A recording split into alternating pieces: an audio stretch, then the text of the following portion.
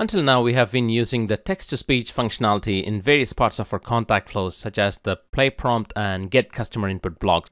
Although text-to-speech is a built-in functionality for Amazon Connect, in the background, Amazon Connect uses Amazon Polly, which is the text-to-speech service from AWS. Let's explore Amazon Polly a little bit. Go to the AWS console, click Services, then type Polly, and you will get Amazon Polly. Click on that, and it'll launch Amazon Polly. Now here you can type the text and listen to it or download an MP3 file.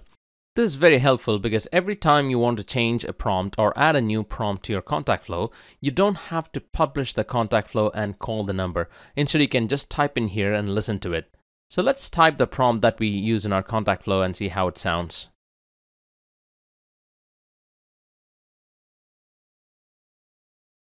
And now if I click Listen to Speech. Thank you for calling Busy Ping Broadband Services. Please press 1 for sales, 2 for customer service, and 3 for technical support. You heard exactly what we have been hearing on the IVR that we built. Now if I add a comma here, just after press 1 for sales, and if I listen to this. Thank you for calling Busy Ping Broadband Services. Please press 1 for sales, 2 for customer service, and 3 for technical support. You must have noticed that it paused at the comma. Similarly, let's say if I type, "May I have your name?" and click Listen. May I have your name? You heard it increase the pitch towards the end because there is a question mark. Now if I remove this question mark and play again. May I have your name? It did not increase the pitch. Instead, it read out like a statement because there is no question mark at the end. So all these basic punctuations are handled pretty good by default.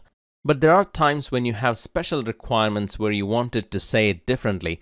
For example, let's type, "Please confirm if your phone number is 221-234-567.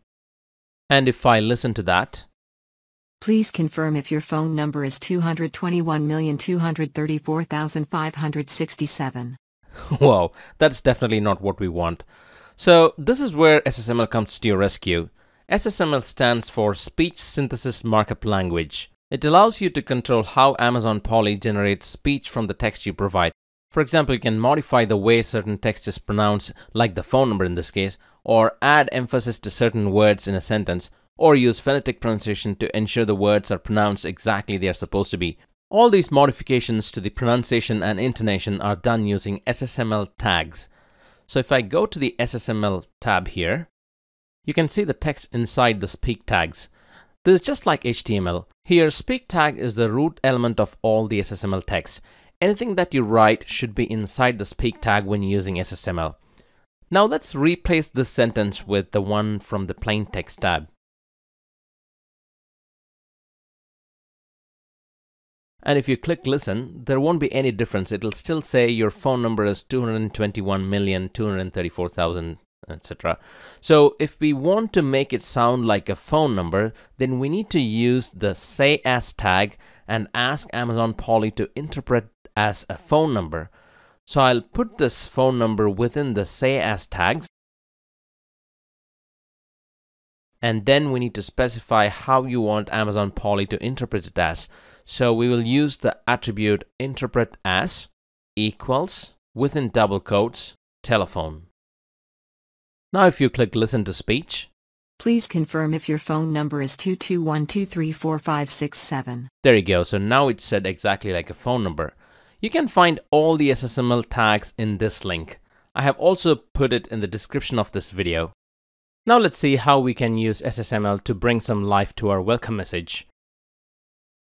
At the moment, our welcome message sounds like this. Welcome to Busy Ping Broadband Services. So it's pretty flat, isn't it? So if I were to say this welcome message, I'll make sure that the word Busy Ping stands out from the rest of the sentence because that's my brand, which means I want to give more emphasis to it. So I'll wrap the word Busy Ping within the emphasis tag and set the attribute level to moderate. And now if we listen to it. Welcome to Busy Ping Broadband Services. It's a little better, but still it doesn't have the human-like feel. And that's because the emphasis tag simply increases the volume and reduces the rate of speech. What we really want is to alter the pitch.